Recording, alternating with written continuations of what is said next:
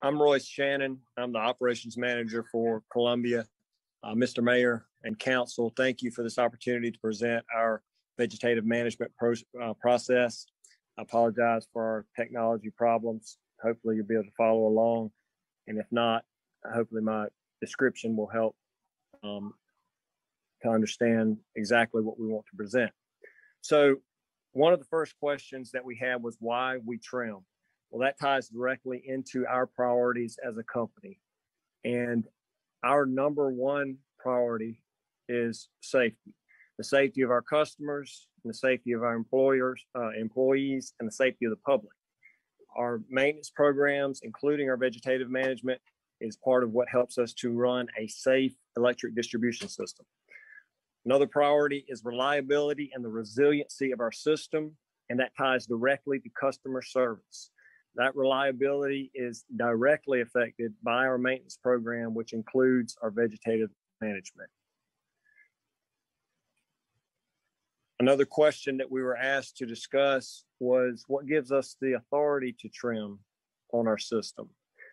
There are state requirements, there are statutes, state law that requires us to run our system in such a way that provides safe, adequate, and sufficient service.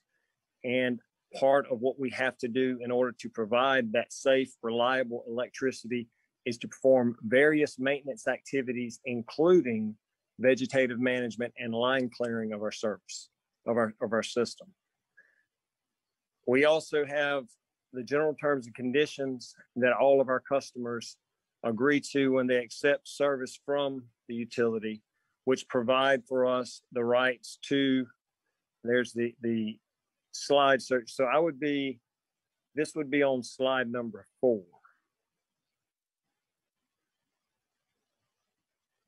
Okay, thank you.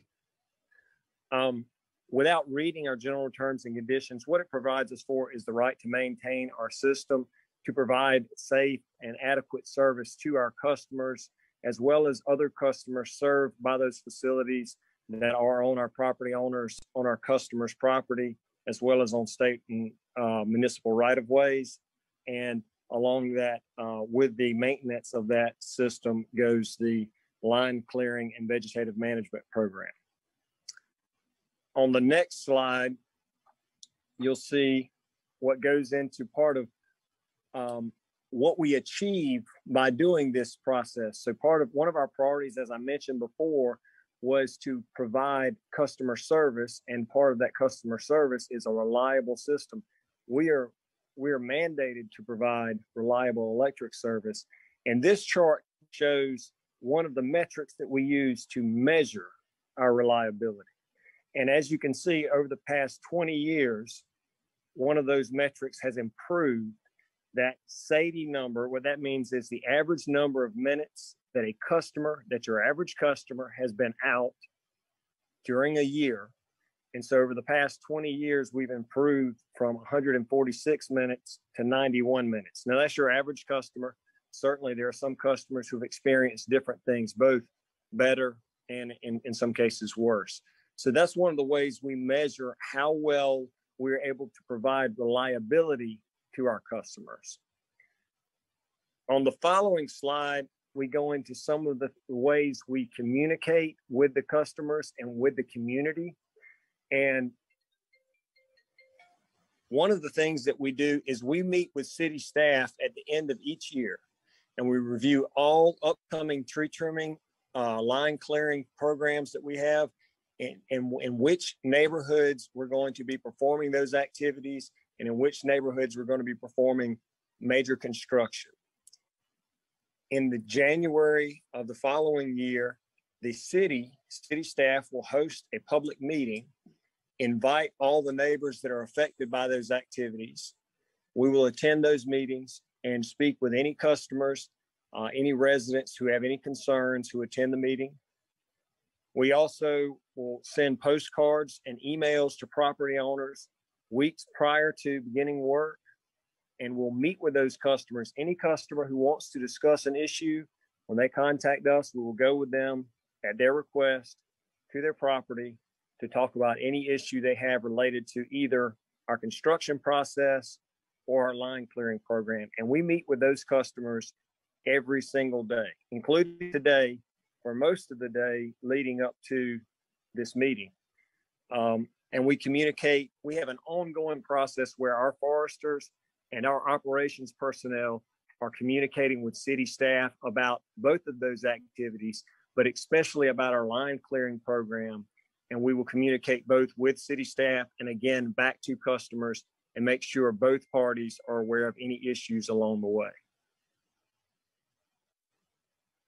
The following slide kind of highlights a couple of points, reiterates some points. Again, we safeguard our system, and what we mean by safeguarding is both to make it resilient so that we can provide reliable service, but also make it safe for both us, our employees, and the public. We have to do that to provide reliable service. It gives us the ability to provide for faster restoration during outages, including storms, increase the safety for our employees and the general public. We follow industry standards for the health of the tree. Now, that's one of the things that was asked about as well. Why do we follow ANSI standards? We follow ANSI A300 standards. Those promote the directional pruning methods to minimize pruning stress and focus on the tree health while obtaining necessary clearance from power lines. One of the reasons we follow those ANSI standards is because we're obligated to through an agreement that we have with the City of Columbia that was signed in 2011. That is also yet another, that agreement that we had in 2011 is another reason we're able to trim the trees, to prune the trees, to perform our line clearing activities. All right, the following slide shows our tree trimming clearances. And while it probably would take too long to go into all aspects of those clearances, you can review those as necessary. Those are the standards that we utilize, and it goes to the fact that we do have a particular standard that we're trying to achieve, that we're trying to make sure that we provide for adequate clearances from our power lines, again, to promote safety, again, to promote reliability. And we have a standard that we go by on a uniform basis across our service territory. The final slide on the presentation, which is the next one, it shows a tree, and this tree has actually come up in some of the emails that we've seen. And the point of this was, I think in some places we saw that Dominion Energy, after they had acquired SCANA or SCENG, had changed the tree trimming, the pruning, the line clearing practices to a greater clearance standard. And that's not the case. That tree, it was trimmed in 2016 and was trimmed again in 2021. And as you can see, the same limbs are clear. We've cleared to the same extent in both pictures. So the clearance requirements have not changed. We're still following the ANSI A300 standard, and nothing's changed there. There were a few additional questions. I believe there was a question about undergrounding lines, and that is certainly certainly an option. And we have worked with city staff, and actually the City of Columbia has taken a very proactive approach to undergrounding power lines within the city limits. As a matter of fact, they've done a much more undergrounding of power lines than any other municipality in our territory, including, you're probably familiar with some of the projects, North Main Street, Gervais Street, Lady Street, the Five Points area, probably about 15 years ago. And then more recently, Washington Street. They've just been a very proactive approach in areas that, in my opinion, achieve the largest amount of, for the most people get the most amount of benefit out of all of the efforts that the city has put in to take advantage of our non-standard service fund and use those funds to put lines underground. So in my opinion, the city has taken great advantage of that opportunity, and it's still out there, and we certainly would consider continuing to partner with the city on that. Also, the question came up about utilizing herbicides in backyards. We do utilize those, and the intent there is to spray low-lying vegetation with the intent of not having to come back and perform line clearing activities in the future, to limit the amount of time and amount of impact to our customers, and to, again, just promote the clearances that we require and make sure that we're going to be able to maintain those rights of way to provide safe, reliable service, because that's what it's all about. And that concludes our planned presentation. And I thank you for your time and for the opportunity to present this. And I thank you for everything you do in our community. Mr. Mayor, I had a couple questions. Please, Mr. Brennan, then Mr. McDowell. Thank you, Mr. Mayor. Mr. Shannon, I appreciate your team putting this presentation together at our request. I guess Dominion is not too new to the area, but pretty new. And so as you take over the SCNG, I guess, role for our energy provider, would love to see a new approach to how you do maintenance of our wonderful tree canopy. And a Google search will pull up that I think we're 41 years, Howard, 42 years in a row of Tree City, USA. Number one in South Carolina. Okay, there you go. And all the components that are in place for us to meet that expectation our residents want every year for our healthy tree canopy. If you read them, sound urban forestry management, maintaining a tree board for department, having a community tree ordinance, and the fourth one is dollar capita for urban forestry. I want to point out the sound urban forestry management is very important. And to take that to another layer, we at the city forestry department can only do so much if we don't have a good partner that goes the extra mile. So my hope is that now that Dominion is our energy provider, you will continue to go that extra mile for us. I've also Google searched some of your operations with municipalities in Virginia. I've seen the give and take, how you work with municipalities up there when it comes to the cutting of their treasured trees. We have some very old trees in our old neighborhoods throughout this city. We're very lucky to have that. So carrying that approach forward is something that I would like city staff to work with y'all on. You mentioned 2011 was our last agreement with you. I know we have an agreement being negotiated now with you on future energy use with y'all and rates. I'd like to ask city staff to please take in mind moving forward the wonderful points that the residents from all over the city of Columbia made to how we could do a better job at maintaining our tree canopy when it comes to this important maintenance of our power lines. Don't get me wrong, I understand the importance of being connected to the grid and not getting offline, but the give and take is what we're looking for here. And I'm sure that John might have provided you with the wonderful ideas, approaches that our residents have put forward that we hope you consider when it comes to our rate negotiation with you.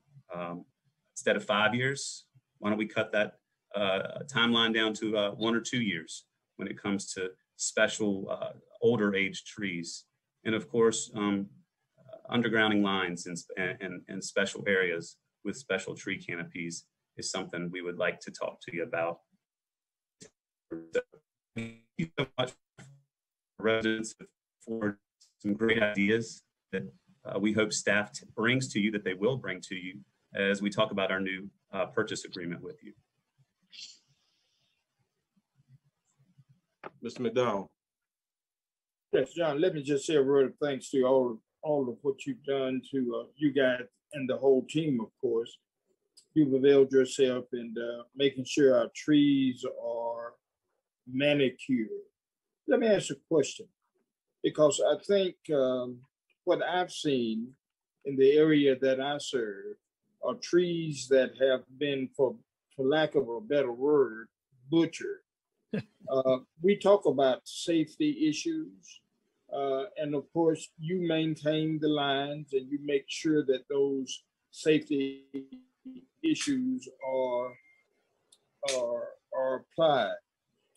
I had our tree person from Sarah to come and visit three sites actually, particularly the one on Forest Drive where you have a large branch, and I'm not just exaggerating, a large branch, three branches actually on Forest Drive that could potentially become a hazard, a safety issue. You have trees in the Lion Street community. And of course, Sarah has seen those trees. And it's regrettable that the manicuring of those trees were done in such a way that you got large, huge limbs hanging over the street portion. I think that's McFadden Street. That it looks dangerous. So it's not what you all have done, because I think you all have done a good job. But in some areas, those trees, in my estimation, have been butchered. And I need to understand why and how those majestic trees and the limbs hanging over the streets that could supposedly, purposely cause a real hazard if something were to hit those limbs. Yes, sir, Councilman McDowell. I can't speak to those particular trees because I'm not familiar with exactly the ones you're talking about, but we will certainly be happy to meet with city staff to address any tree issues, as we always are, and get an answer. And if it's something that we can do to help ameliorate any safety issue with that, then certainly we'll take that into consideration and see what we can do to help, and absolutely get an answer back to you as quickly as possible. Please do. I spoke with Sarah. Actually, I met with Sarah. It's almost been a month ago. And of course, her intent was to be in touch with you all because the president of the Lion Street community has also complained. I don't know whether or not they complained to Dominion, but Chase Toller, who's our new president, or president-elect, called it to my attention. The trees on Forest Drive represents that breezeway where three trees, huge trees, are hanging on side of the road, not on side of the road, in the street, which could possibly pose a real. So please, I would ask that you be in touch with Sarah. Sarah has seen this. And of course, we need to understand if something could be realistically done to trim those trees back so that it does not pose a pedestrian or a vehicular accident. Absolutely. We'll reach out to Sarah and make sure we understand the situation and the location and the trees involved. Thank you, sir. Any other questions or comment? Mr. Duval and Mr. Rickman. John and Royce, thank y'all for coming. And I second what Councilman McDowell said. I think one of the ways that Dominion could help us is to educate the tree cutters, not just to go 20 feet, but you might need to go 18 feet sometime to get to a place on the tree where it's legitimate to cut, or might need to go 22 feet to make it cut. But what I see out there are just people that are told cut these things 20 feet back from the transmission line, and it doesn't matter where that 20 foot falls, you're going to cut it. Sometimes you see it's a legitimate cut at a joint on the tree, but a lot of times you see a massive trunk, a 10 foot, 10-inch. Would you print out the calendar for me? Just sorry, guys. Sorry, Howard. Just cut off at the 20-foot level. If they would have a little bit more common sense to know that the public's watching and do sensible cuts, it would help a lot. The other thing I wish you would explain to the citizens of the city of Columbia is how little authority the city of Columbia has over the operations of Dominion and your power, your ability to cut. Do we have anything in our arsenal other than telling John how nice he is all the time and asking him to help us when we need to? Well, I'll let John comment on how much he wants to be praised, and if you have any other things in your arsenal beyond that. But I will say that to your first comments, where we have made errors, and certainly, you know, I know that we're not going to have zero mistakes, but when we make errors, we certainly meet with city staff to make sure those cuts are achieved, and that is the intent, that is the standard, which is that we cut back to leaders, we cut to a certain distance, but that we make proper cuts, which it does exactly the way you described it, Councilman Duvall, right, which would be to cut back beyond that 20 feet or that 10 feet in certain situations, to make a proper cut to promote both the health of the tree as well as the directional growing, to limit the pruning in the future. So that's the intent, that's the specification, that's what we're going to continue to do. But if we fail to do that, then we want to meet with the city of Columbia. We want to meet with city staff and rectify the situation to what extent it can be, and not do it in the future. So we want to be called out on those issues where the spec is walk down Park Street and walk down Pendleton Street and walk down Forest Drive and look. Yes, sir. I believe the area on Park Street between Lady and Gervais might be what you're referring to. So those trees were cut directly underneath transmission power lines. That falls outside of my scope as being the distribution operator in Columbia, and it falls under FERC jurisdiction. It falls outside of the City of Columbia tree agreement that we have. We have to handle those transmission lines in a different manner due to federal jurisdiction over maintaining the transmission grid.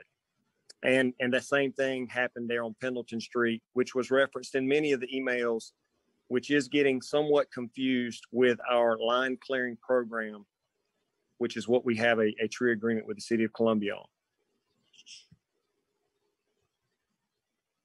Councilman McDowell, this is John Cadena.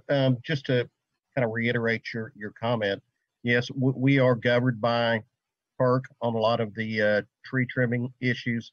We're also governed by the South Carolina Public Service Commission. So you're correct in saying that the city doesn't have regulatory authority over the tree trimming. Mr. Rickerman. First of all, I want to thank everybody for getting on and echo some of Will's comments. I think the other thing, you know, as we're moving forward on a franchise agreement, I do think that we have the ability to put in there a process about training on the tree trimming, and also putting a process about where lines are going and how it's been maintained. I do think that is in our purview to put our own type of regulatory system based on our franchise agreement. And that's something we may need to work out, because there needs to be a balance, as we all know, because the one thing we don't want to do is create an opportunity where we don't have power for our residents, but at the same time, we don't want to see what we've seen lately. And a lot of that has to do with who the tree trimmer is, the training and the requirements, and their contract should reflect those that are ours. So I do think we have an opportunity to work with Dominion on that, and I hope we will as we move forward. If I could kind of address a couple of those comments, the 2011 tree trimming agreement does have training requirements. So, you know, we do train our tree trimmers. The city also communicates with our tree trimmers. And some of the issues, I received an email earlier today. Some of those issues are actually already addressed in the tree trimming agreement, to include the trimming more frequently. That is already addressed in the tree trimming agreement. But absolutely, we're willing to sit down and talk with y'all further. And Mr. McDowell, you were about to say something before Daniel Yeah. starts. Were you? Mr. Mayor, thank you very much. John, look, I'm appreciative for all you do in terms of tree trimming. My reservation is simply this. I think in collaboration with Sarah, our person who looks at our trees and the camouflage and the canopy that's there, I think there needs to be some collaboration on how those trees are trimmed, the appearance of those things, and the possible safety issues when you've got large branches hanging over the tree, which could very well pose a real problem if something were to happen. And those trees are not, I mean, they are not impeding lines. They are just hanging over the street. So I think an observation of those trees could very well benefit this conversation in terms of the training of tree trimmers and that sort of thing. Thank you, Mr. Mayor. Understand, Councilman McDowell. Thank you guys and the team. We can always, I'm sorry, Ms. Devine, please. Just one thing, and this might be more for Erica. This is a long meeting for somebody to watch the whole thing. I wonder if we can take this presentation and cut it out and we can provide that on our station or on our YouTube. And then I was wondering if John and Royce and maybe they could do, let our folks interview them. I think that there's a lot of angst about what happens with the tree trimming. And I think to be able to provide as much data, I know you say you have the meetings and you email out, but until it happens in your neighborhood, people are probably not paying attention to coming to those meetings. So I think if we can just push for more transparency and information to the public, that will be helpful. Absolutely, we'll do that. And just to let you know, we do have videos on our website. We can make sure that the city has access to those and can put them on their website. It describes the entire process of line clearing, and I think would be very helpful. So we'd be glad to do that. Yeah. And I'm sure Alicia's watching, but we'll make sure that we all connect. Thank you, Madam Clerk. Yeah, and I think everyone understands the importance of having an efficient and safe system and reliable system. Obviously, is paramount. We just know that the ability sometimes to ensure a beautiful and robust and safe and sylvan environment that allows us to cool these famously hot streets in the summer and maintain the integrity of our neighborhoods is so important. So I think what you hear and the undercurrent from council is obviously let's have as much as we can from the public side and the private side. We can put some of the information on our website, on Channel 2, and certainly push it out from our social media channels so that people are aware. But let's just make sure we also have some serious synchronicity in the dialogue with our forestry and beautification staff that does really good work to make sure, John, you guys make sure that we're doing everything we can to avoid the situations that can be avoided when they can. I know we all work hard. We can always do better. Let's see how we can all do better. And certainly, I agree with Daniel and others. Obviously, as we work our way through the franchise agreement, we don't get a bite at that apple all the time. There are a whole lot of major issues, including some others I know that staff has already been talking to you guys about that we look forward to resolving that will benefit the city for a long time. So thank you guys. Let's find ways to push this out as much as possible to as many citizens as possible. Really appreciate your time today. Thanks for your time, Mayor. All right, be well.